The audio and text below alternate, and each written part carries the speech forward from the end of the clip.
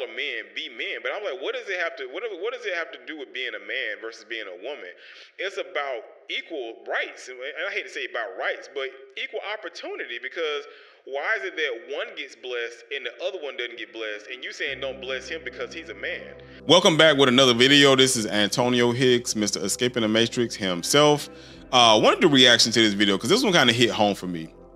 So I know my channel typically deal with a bunch of, I've been posting lately about political stuff, but I mean, I still say politics. So it's PG, politics, technology, gaming, but it's still about the politics of life as well too. So everything not always about elected officials or law. It's just navigating life and dealing with those particular politics of life, no matter what it is. I don't care if it's relationship. I don't care if it's corporate stuff, which is still part of a relationship, or it's like interpersonal relationship, or your own mental health relationship and how you're dealing with certain things. But this video, this one right here that we're gonna be looking at, this is some triggering stuff, especially if you come from a household with more than one, like you got siblings. Because if it's just you by yourself, you only child. Sometimes you might not have it made, but if you just by yourself, you do have it made when it comes to a lot of childhood trauma. Because in this video, you're gonna see like the favoritism is being played by parents. And that's something I don't necessarily play. I don't play with. Like, I don't do favorites because of what I experienced myself growing up. And I'm real open about my life and sometimes some things I kind of shy away from talking about, but I'm gonna talk about it today because it hit home for me. And it's like I said, this video is very triggering. So when you watch it, I'm gonna ask you to be careful because I want to have a conversation about it too in the comment section. Like, how would you feel about it once we go through it together? So y'all check this out, and then we're gonna come back to it and we're gonna talk about it. Where my house is? No, but my thing is, I'm happy for you, sister. Trust me, I am happy for you. This is, but my thing is, why does she always get it? I didn't know y'all use that money to pay for this. I thought y'all got a loan or something. This house paid off. So here you can see this man is upset because his parents or his mom decided to buy his sister a house. And there's a second part to the story, but I mean, it really is what it is because the son, the one that got us talking, decided to leave and go make his own way out in the world, as opposed to staying home and paying rent at home.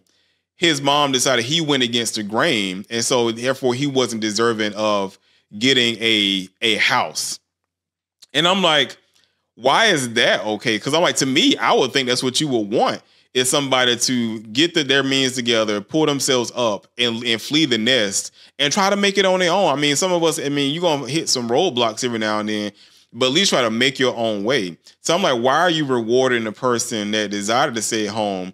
And then you're going to use this, gaslight him and use an excuse as, well, because she paid rent, she was, the money she paid towards rent actually went towards buying her house. I'm like, come on now.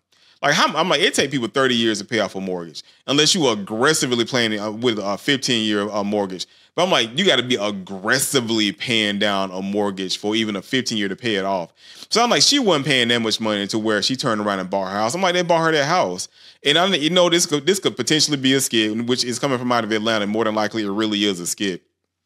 But still, at the end of the day, that still holds true to actual relationships. And like I was saying early on, a lot of people experience it because if you go through the comment section, you see a lot of people telling their own personal life stories and what they actually went through. And it's like, it's sickening to me because you'll get some that make some excuse. Like one woman says in here, y'all are men, be men. But I'm like, what does it have to do with being a man versus being a woman? It's about equal rights. And I hate to say about rights, but equal opportunity, because why is it that one gets blessed and the other one doesn't get blessed? And you saying don't bless him because he's a man. So my thing is, because he's a man and you telling him to be one, well, what happens when something happens to the parents?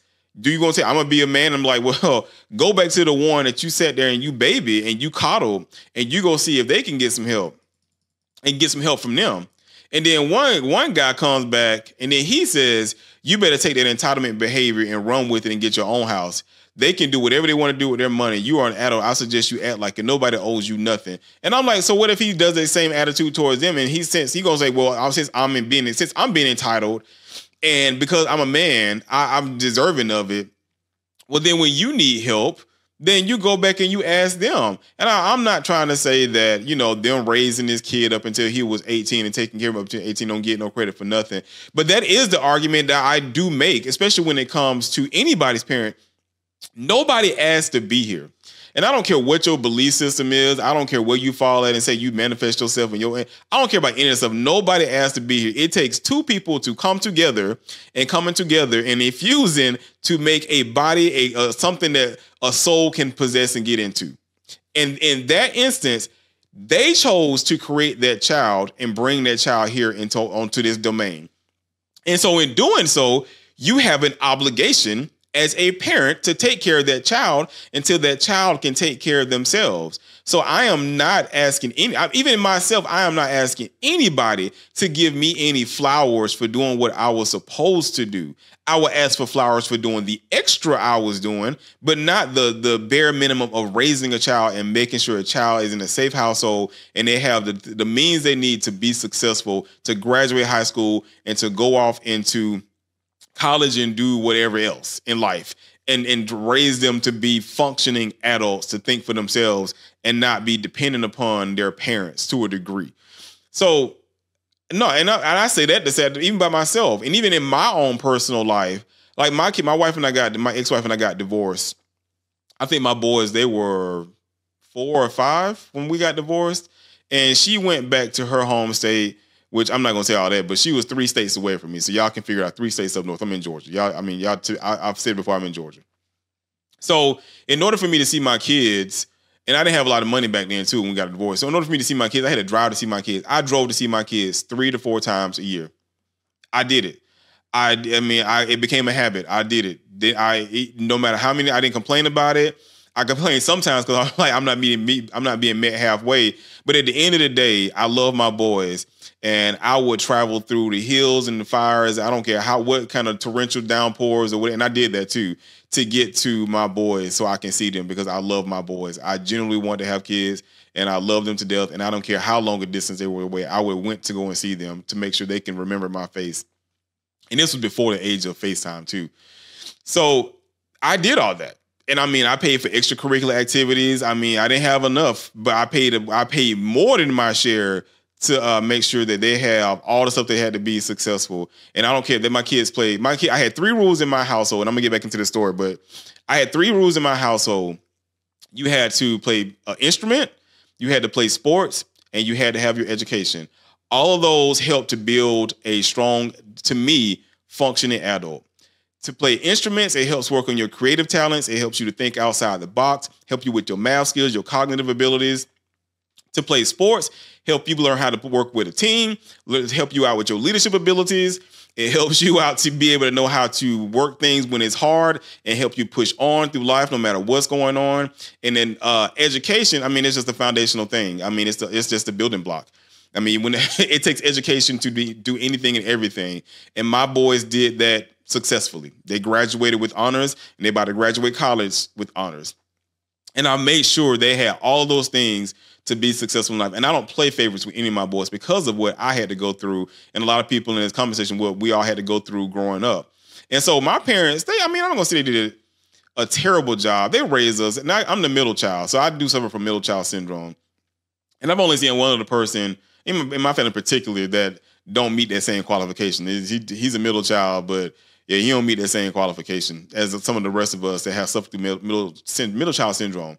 And generally, so when you have an older child, of course, it's trial and error. It is trial and error when you have that first child, because it's your first. You don't know what it means to really raise a kid. People have told you, but you yourself have not experienced. You don't have any experience raising a kid, so you give anything and everything to that kid. Then when I came along, of course, I was a baby at the time until I came along, and so I wasn't a baby long enough to really get spoiled, because 2 years later, my parents ended up having my sister. They got pregnant and had my sister.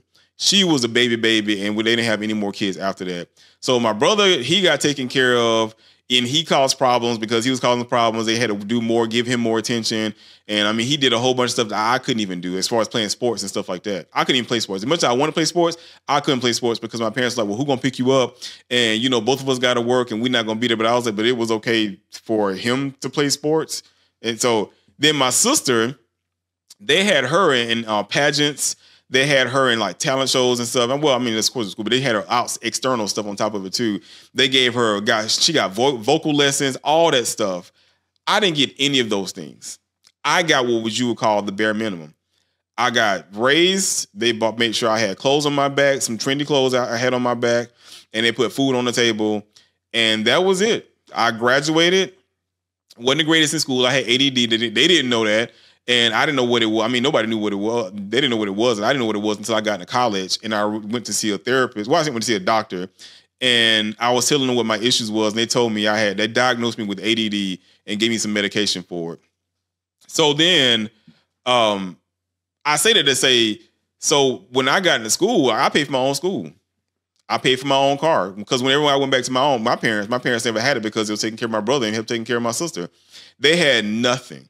And so I moved out on my own, paid my own rent, and I struggled. I mean, I struggled. I wasn't making a lot of money. I struggled, but I paid my own way, and my parents never helped out with nothing.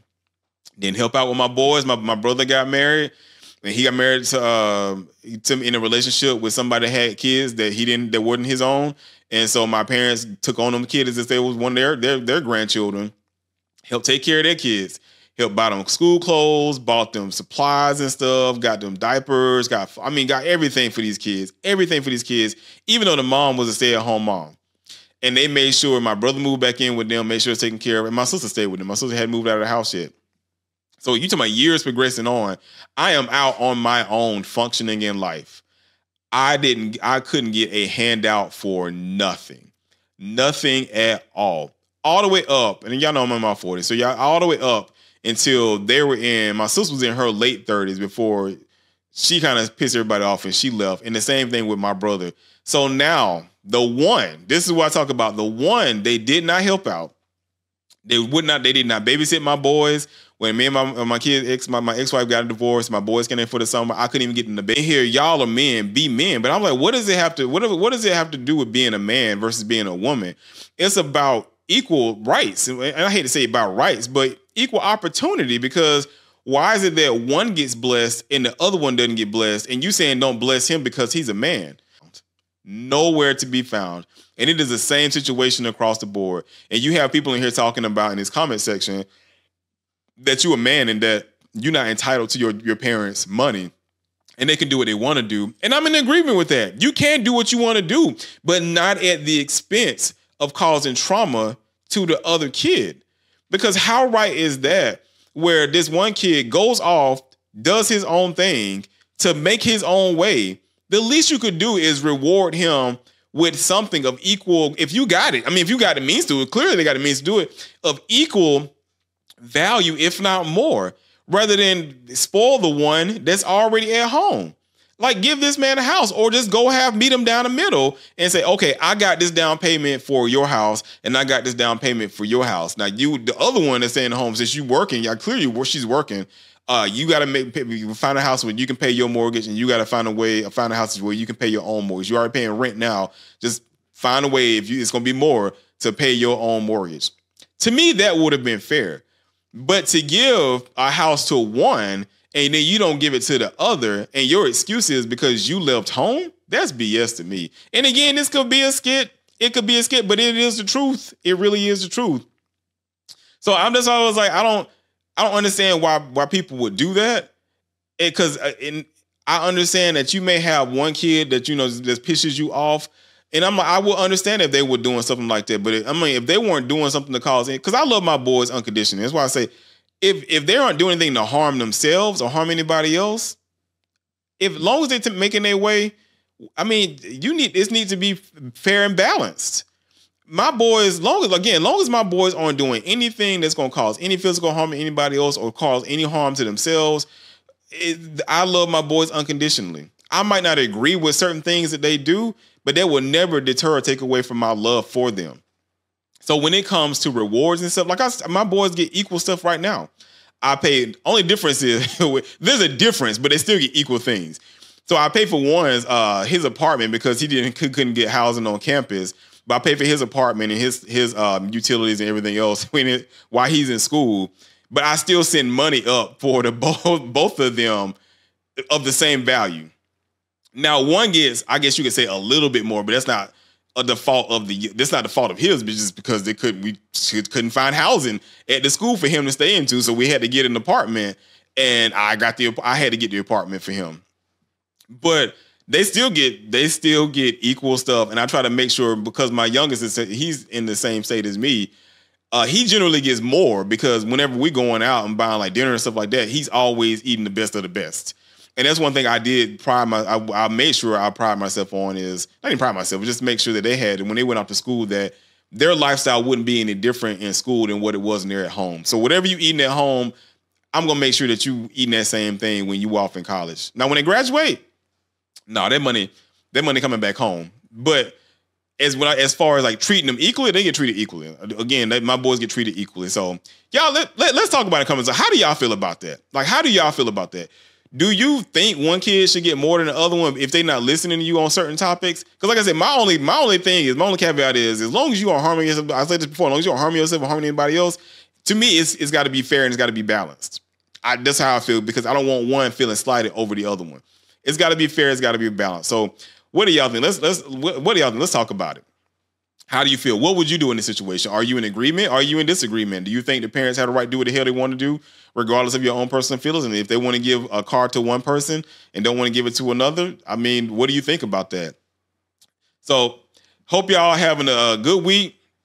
Thank y'all for tuning in to this episode. Make sure y'all subscribe to the channel. Make sure, again, let's leave a comment down below, turn on your notifications. And again, if y'all are looking to get a podcast going or get anything started with content creation, I do have a book out on my website, ptgtv.online. It's ptgtv.online. And the book is The Ultimate Technical Guide to Creating a Podcast.